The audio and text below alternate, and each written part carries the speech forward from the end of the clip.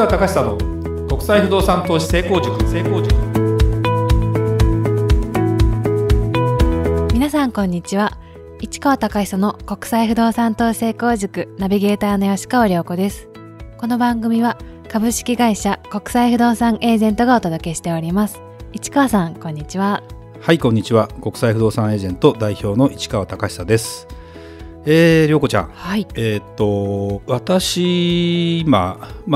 よくね海外にまだ行ってます。で最近ね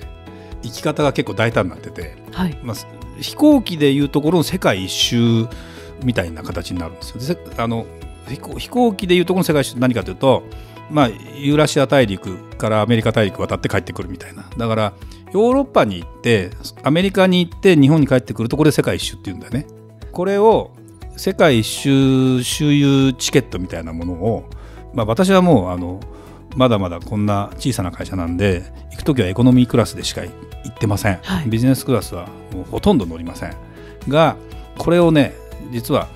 普通ですねビジネスクラスってものすごく高いんですよ。そうですよね。アジアだと往復でも 4,50 万するかな。タイに行って帰ってくるだけでアメリカに例えばねロサンゼルスに行きました。往復ビジネスクラスだといくらですかっていうと70万ぐらいするんですよ。そんなにするんですね。7、80万する。でこれエコノミーだと10万円でいけるからね。エコノミーでもいろんなチケットがあって、はい、一番安いチケットだと10万円でいけますよみたいな話なんだけど、それをね世界一周みたいな今言ったように、いくつかの都市をこう回ったりするやつを同じ、航空系列の会社で行くと世界一周いくらぐらいでビジネスで行けますか。相当な金額。いくらぐらいになると思う？アメリカに普通に行ったら80万70万80万ぐらいですよ。それは世界一周してもう倍の倍になると思うでしょ、はい、これがですね80万ぐらいで行けるんですよ。あれだから本当にビジネスで行くんだったらお得だよね、エコノミーだと40万ぐらいかかるんで結局つないで私はでも最近すごく安く行ける方法を編み出したというかですね、曜日を選んだりすればできたりするんだけど。そうなんですね。もうびっくりする。ドイツのデュッセルドルフから今度スペインのマドリッド経由でニューヨークに行くんだけど、私ね飛行機代片道よいくらだと思う？デュッセルドルフからニューヨーク、5万円いかない。4万8000円本当に飛ぶのかなみたいな感じだね。でも一番安いチケットじゃないのこれ。一番安いチケット2万8000円ぐらいのチケット。そんなこれアイスランド経由で行く LCC ってものを使ってやるんだけど、いやニューヨークやっぱりヨーロッパの主要な都市からニューヨークって日本よりも近いんだけど、やっぱり便数がいっぱい出てると競争が激しいじゃない。そうすると交通費っていうのもどんどん下がってきたりしてすごい。だからね面白いねものすごく。だからそこら辺の話も今度ねまたそうですねぜひ番組でもいろいろできたらいいかなというふうに思います。それでは今日の番組始まりです。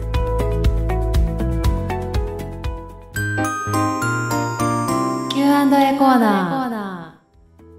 それではリスナー様からの質問に答えるコーナーです。早速今日の質問をご紹介いたします。ヨーロッパの不動産投資の面白さを教えてくださいという質問です。市川さんはヨーロッパに数多く行かれていますが、ヨーロッパ不動産投資のポイントを解説していただきたいです。ちなみに私はバルセロナが好きですとのことです。バルセロナ。さあバルセロナとは、スペインの都市で、サッカーメッシとかもう、そうねが代表的な感じですかね。スペインってワールドカップとかで無敵艦隊と呼ばれたりね、スペインワールドカップ優勝したり、今回出てないけどワールドカップ自体そのサッカーのね予選で落ちちゃったりしてたけど、スペインってもともと西の端、ポルトガルがその隣にあるんだけど西の端にあったんで、やっぱり大航海時代って16世紀ぐらいかな、最初東の方に渡ってくる人たちはポルトガルかスペインの人みたいな感じじゃないですか。だからフィリピンの名前はフェリペ何世だからスペインの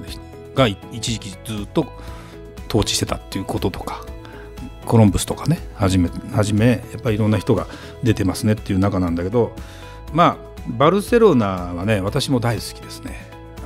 ここでバルセロナの話をするというのもヨーロッパ不動産投資全体の話をね、ちょっとしなきゃいけないと思うんですよ。でこれはちゃんとですね今度は弊社国際不動産エージェントでもちょっとヨーロッパ勉強会とアメリカ勉強会というのは別途ちゃんと立ち上げて、そこに本当に興味ある人に深く勉強していってもらいたいなということでやってますし、我々のメールマガジンがですね、実は毎週月曜日に送られるんだけど、希望者はねホームページから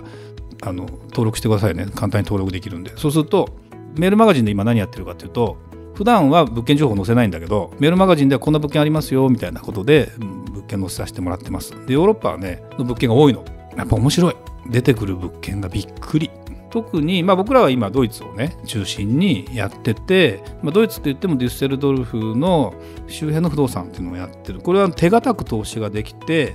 利回りもそこそこ高いと。で安定感もあると。でこれがまた都市が変わると全く状況違うんですね。で例えばベルリンとかフランクフルトとかミュンヘンとかね、いい都市も非常にあって、ただちょっと高くなってる傾向もあったりするんだけども、地元の人曰くミュンヘンなんかね、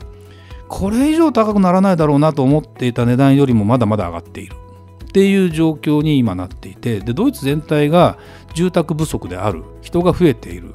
経済もそこそこ回っているっていうことになった時には、不動産的には絶好なんですよ。もう絶好、絶対やるべきっていうようなことがあったり、あとはね特に東ヨーロッパ系ね、やっぱりまだソ連がある頃、東西冷戦の頃は、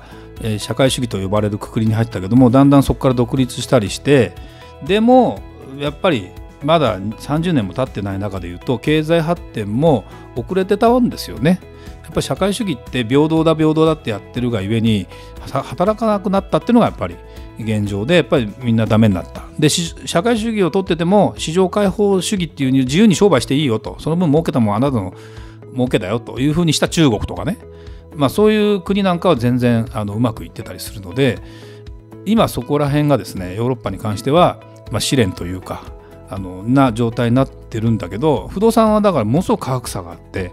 ぱりものすごく安かったりする国、ギリシャなんかも安いんだけども、ただまだまだそういう経済も含めて不安定な要素もあるので、もうおのおのね50、ヨーロッパと呼ばれてる中で国は何カ国ありますかというと50カ国ちょっとあるんですよ。でやっぱ状況は全然違ってて、そこの国に人が出稼ぎに来ますか。例えば EU に入ってれば人は移動簡単にしやすいです。仕事もある程度その中で行けばありますと。で給料も例えばドイツになんで人が来るかというと、安い国から出稼ぎに行ってドイツで働いた方が職があります。給料も物価も安定してるからいい時給もらえます。だから人が来ます。その代わり出てった国は安いです。で不動産も安いです。でも結局また何かその国が頑張って産業を起こして新たな手を打てるような国であれば、不動産っていうのはそこの首都から上がってたりする傾向があるので、まだまだ東ヨーロッパ系は面白い。スロバキアとかね、やっぱりいろいろうちの今副社長の鈴木学氏がですねガンガンヨーロッパ行きまくってますね。そうなんですね。彼言葉がほらいろいろ使えるじゃないですか、何語っていうのがもう今でドイツ語とかがかなりね、ドイツ語彼がどこまでできるかっていうのはあるものの、ある程度はなんか知らないけどドイツ人と普通に喋ったりする時あるから、あれもうできて、そうでオーストリアとかに行くとドイツ語なんですよ。全部じゃないよ、一部ウィーンとかはドイツ語は普通に通じるので、やっぱり国によって違ったりもするけどそうでもなかったりするなと。で不動産の状況も全然だから違ったりして、ただアメリカみたくその街をゼロから作ってってどうだみたくやっていくようなものではないので、既存の出て、昔からヨーロッパは歴史がその代わりあるので、そこの中心部を一つの考え方として、そこにやっぱり近いものから不動産は抑えていった方がいいなというふうに思います。で特にそのバルセロナなんかは、バルセロナといえばいろいろあるんだよ。ピカソもね、バルセロナピカソ美術館とかもあるんだけど、ガウディが作っているサグラダ・ファミリアっていうね、オリンピックありましたよね、バルセロナってね、1992年、有森裕子がマラソンでメダルを取って、岩崎恭子がメダルを取ってみたいな、もう私からするとつい最近みたいな感じなんだけど、最近でもねリオオリンピックとか北京オリンピックとかあったけど、こっから先のオリンピックって東京も含めて考えればアメリカとヨーロッパとね、だってロンドンやってあれでしょ、東京やってパリやってロサンゼルス行っててアメリカと行ったり来たりする、そこに日本が絡むとかその程度になってくる。じゃなきゃお金払えないんだろうね今ねという状況を考えると、ヨーロッパも不動産投資という目でちょっと見ていただくと面白いと思います。でバルセロナなんか観光地だからなんだろうな、いい場所っていうのは観光地にやっぱり近い場所の不動産なんかは確実に値上がりしてますよね。じゃあ利回りが高いかっていうと一般的に持ってるだけじゃそんな高くないんだけど、それは別に不動産の価値がないわけじゃなくて、不動産の価値的にはものすごくやっぱり上がる要素もあるので、ある程度我慢しながら買っていくっていうことは必要なんだけど、スペインの場合なかなか難しいのは税金がちょっとね、買う時の不動産取得税とか含めてものすごくちょっと高いので、パーセンテージがね、だからそこの時点で損を覚悟という言い方は良くないんだけど、早めに買って早めに上がるっていう状態じゃないと、持っててすぐ得になるって話ではちょっとないので、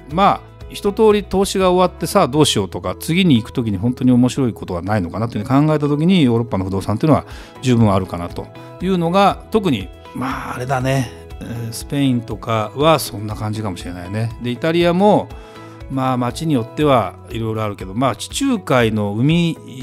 不動産っていうのはもう永遠の憧れらしく、やっぱりこれはこれでロシア人だ、イギリス人だ、寒いところの人が別荘でいっぱい買ったりもする、そんなようなことを目の当たりにしてると、不動産はまだまだやっぱり生きてるし、ヨーロッパも十分投資のターゲットにもなるので、そこら辺はちょっと勉強会でちゃんと語っていきますので、それがなくては買えないと思う。一個だけ見て買うとか、何かを見て飛びつくっていうのは全然良くないので、ちゃんとねそこら辺を見た上で検討していってほしいなと。でもうすでに買ってる人はいるからね。特殊な不動産っていうのもあるけど、分かりやすいようなそういう外国人が好むようなものもあってもいいのかなと。あとは住める環境にあるというか、持っててどうやって活用するかなんかも、ヨーロッパだったらまだまだ Airbnb とかそうホテルの免許を取ってやってる部屋とかも結構あるので、ちゃんとそこら辺もですねきっちり分かるように僕らが情報提供をきっちりね今後できたらいいなというふうに思ってます。はい、ありがとうございました。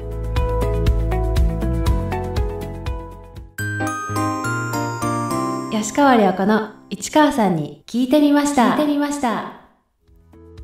さて、市川さんの訪問した海外の国、都市についていろいろ聞いちゃおうというコーナーなんですが、今回も前回に引き続きいろいろなお話を聞かせていただきたいと思っております。今回もそうですね、タイについてお聞きしたいんですけれども、なんかタイ現地で発生したハプニングとか、なんかトピックスとかあればお願いしたいんですけれども。ハプニングはね、タイってね、ハプニングっていうよりも言ってて思うのが、鉄道がものすごく今バンコクは新しい路線がいっぱいできつつあるのね。まだ大きなところでいうと3つぐらいしか通ってないんだけども、それが交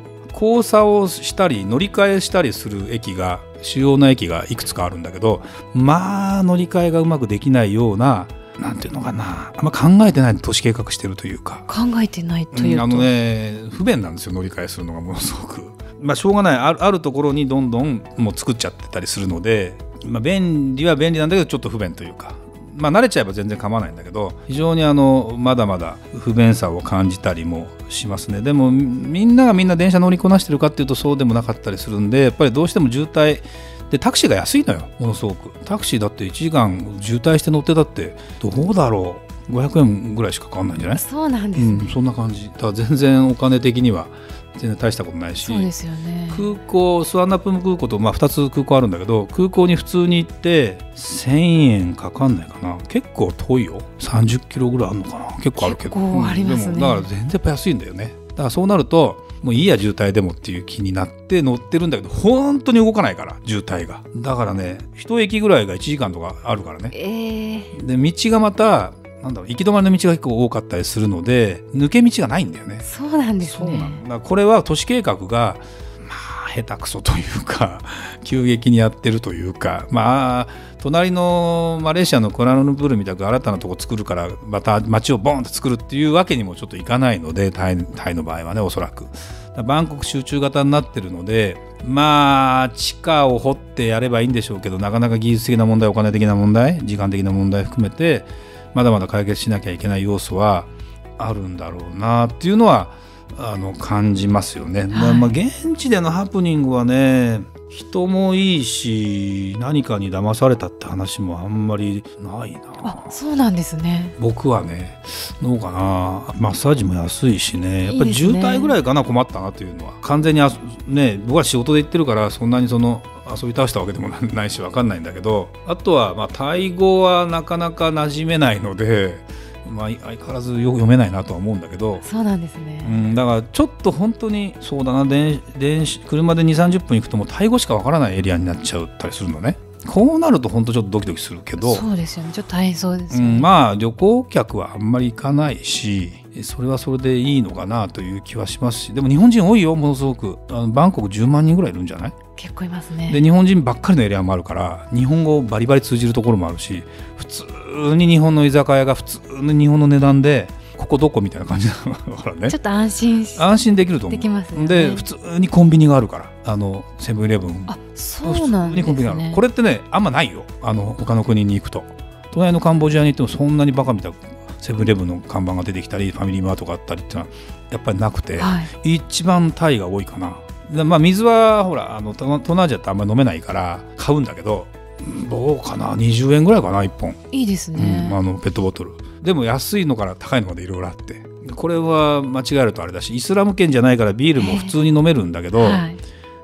年に何回かだけお酒絶対出しませんって日があるんだよ。そうなんですね。あった思い出した。行ってその日しかっていうんで空港で飲もうと思ったら、いやもうロックかかってる、そこだけチェーン鎖かなんかで。なんですがその日はね、そういう禁酒の日があるんだね。そうなんですね。それを裏で出すという感じはなくて、本当に飲めませんって言われて、今日飲めないんだみたいな感じで、翌日から普通に飲んでるんだよ。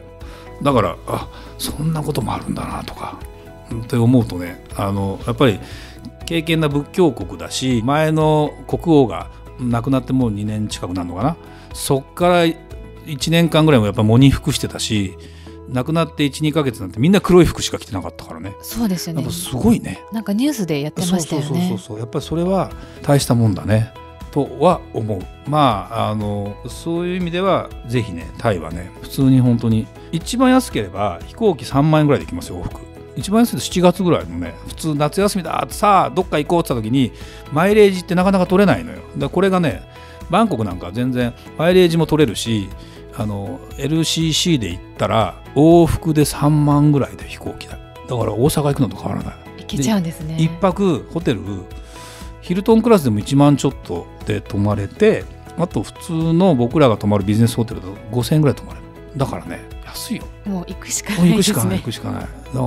ここだったらあれかな、じゃあタイでやろうかな。いいですね。ハワイとか言ってたけどね。タイもいいですよね。タイもいいよね。そんな感じでポッドキャストがまたできればいいかなと思います。市川さん、ありがとうございました。それではまた次回お会いしましょう。ありがとうございました。ありがとうございました。